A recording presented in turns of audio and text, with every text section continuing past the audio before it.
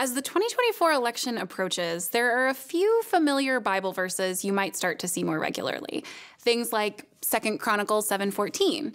If my people who are called by my name will humble themselves and pray and seek my face and turn from their wicked ways, then I will hear from heaven and I will forgive their sin and will heal their land. Or maybe Jesus' words from the Sermon on the Mount. You are the light of the world. A city set on a hill cannot be hidden. Or Galatians 5:1.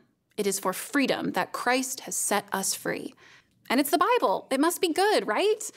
But these verses will probably be quoted on the backdrop of a waving American flag, printed in red, white, and blue, or accompanied by God Bless America. You might find them shared on social media as wall art in people's homes, or proclaimed from pulpits or political campaign stages. More American Christians are concerned about Christian nationalism after seemingly innocuous ideas like these verses were used to inspire the violent January 6th insurrection. Many of us saw friends and family share patriotic Bible verse graphics on social media, along with racist or xenophobic articles, frightening conspiracy theories, and outright hatred for political opponents. It feels gross to see the Bible used this way. It's unsurprising, then, that many of us have gotten queasy at any combination of the Bible and America. Sometimes the misinterpretations of Scripture are easy to spot. Promises to the nation of Israel cannot be transferred to America. When Jesus is talking about a city on a hill, he was talking about the people of God, not any modern nation. And the freedom Paul wrote about in Galatians is not equivalent to the freedom we value in our modern liberal democracies. So that settles it, right? The Bible does not talk about America, ever, trust me. So any combination of biblical passages with American images or ideals must be Christian nationalist and completely rejected. Well, not so fast. What about Mariah W. Stewart? She was an African-American abolitionist, women's rights activist, and evangelist. In 1831, she gave a speech, Religion and the Pure Principles of Morality, in which she did combine biblical and political claims, drawing on the authority of both the Bible and American ideals. Like many other abolitionists in this era, Stewart argued that America needed to live up to the biblical standards of morality the country claimed to believe. This use of Scripture feels very different than the way in which Christian nationalists use it.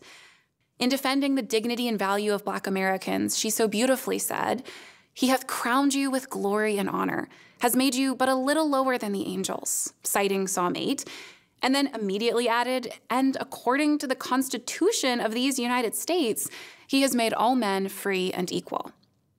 Or what about the 19th and 20th century social gospel theologians and preachers who often spoke about the need to Christianize the nation? They usually had economic justice in mind, not conservative politics.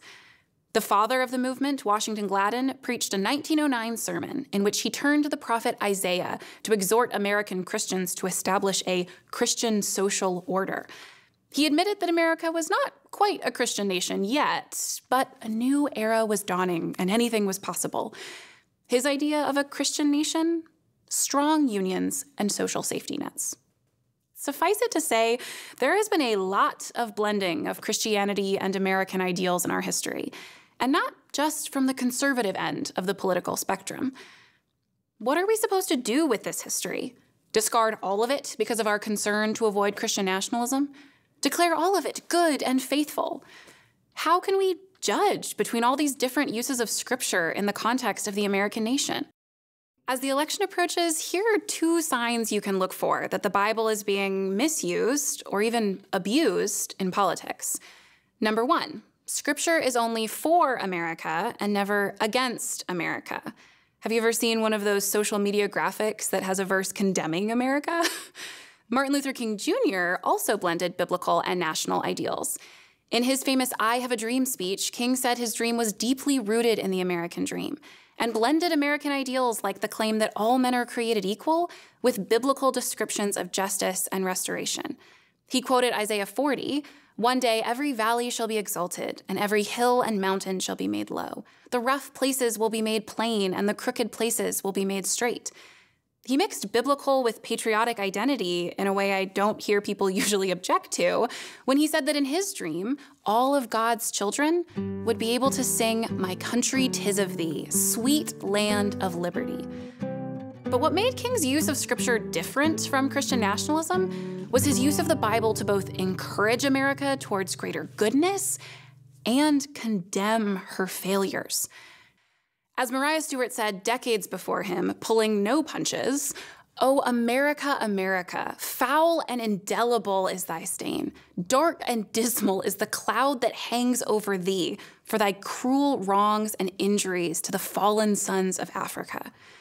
There are lots of places that the Bible speaks to the way nations should be ordered, and many of those places provide searing condemnations of America's past and present failures, as she saw. This helps us clarify what we mean by Christian nationalist. While the term has exploded in recent years, scholars have given more precise definitions. It is not Christian nationalism merely to combine biblical references with American ideals or apply scripture to the American political context. Many scholars agree that the Christian in Christian nationalism is a distinct form of Christianity, bound up with racism and sexism. In other words, it's not just committed to a Christian nation, but to a very specific idea of what Christian supposedly means. This is where we need to listen to the word of the Lord that might come against us, our nation, our communities, even our cherished values or beliefs. The Bible does not critique America on the terms we might prefer. Christian nationalists could agree that the Bible should critique America, but only because we aren't living up to a certain vision of American superiority. But the Bible does not promise America economic prosperity or military might. God does not value the same things we value. It's not just that the Bible critiques America, but that the word of the Lord confronts our very standards of what is good and right. That takes me to the second sign Scripture is being misused. Number 2. Scripture condemns sin in others, never in ourselves. Martin Luther King Jr. had his own concerns with the social gospelers of his era, who also melded Christianity with America. He said of one social gospel theologian that he was overly confident that things would just get progressively better and that he had come perilously close to conflating a particular political system with the kingdom of God. Unlike many of the social gospel activists who came from privileged backgrounds, King and other civil rights activists were under no illusions that America was a Christian nation. A truly Christian nation would not enslave, oppress, and kill human beings made in God's image. King could see the blind spots the social gospelers missed. For all their desire to Christianize the nation, they were often paternalistic, xenophobic, and ignored, if not perpetuated, racism and sexism in America. King was concerned that the social gospelers did not have an adequate account of sin.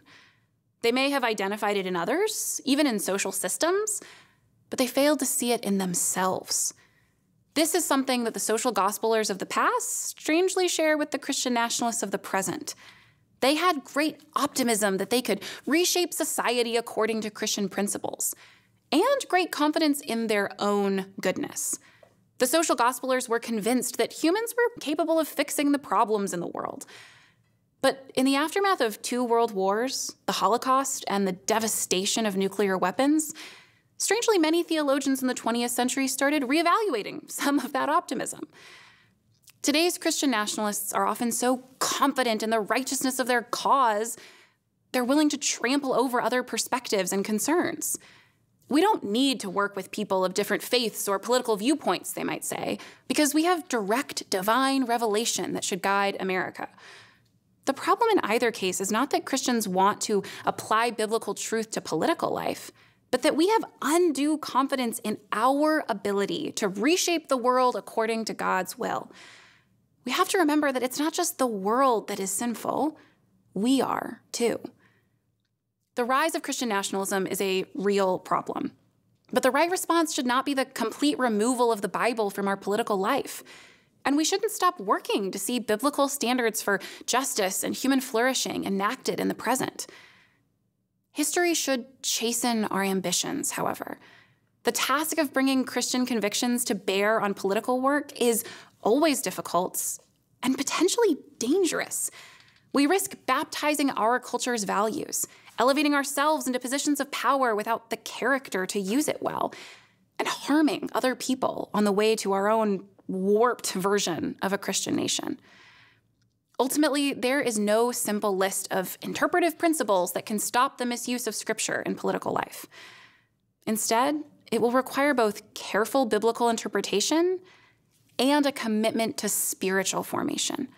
The practices and habits that can help us investigate our own motives, identify our blind spots, and practice discernment, patience, and hope.